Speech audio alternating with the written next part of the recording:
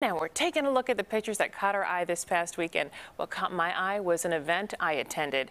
Chef Bill Kim and Chef Craig Cooper recently hosted the launch party for the Igniting Minds organization at Urban Belly in Wicker Park.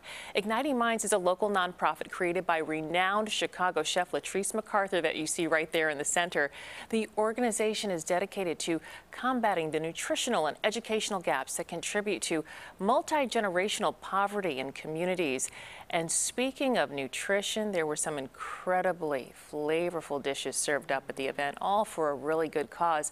To learn more about the program, go to ignitingmindschai.org. Of course, ignitingmindschai.org. How good was that sandwich? Oh, you don't even know. It melted in my mouth, and the bread, and I'm not really supposed to eat bread.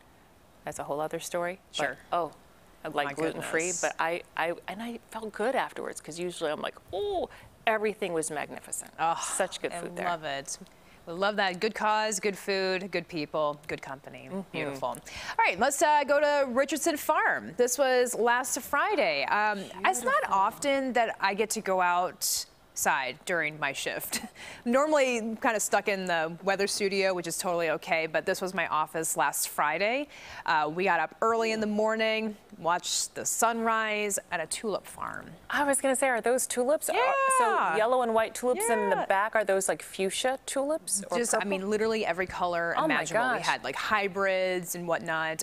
Spoke with George Richardson. This is up in Spring Grove, farther north, Richardson Farm.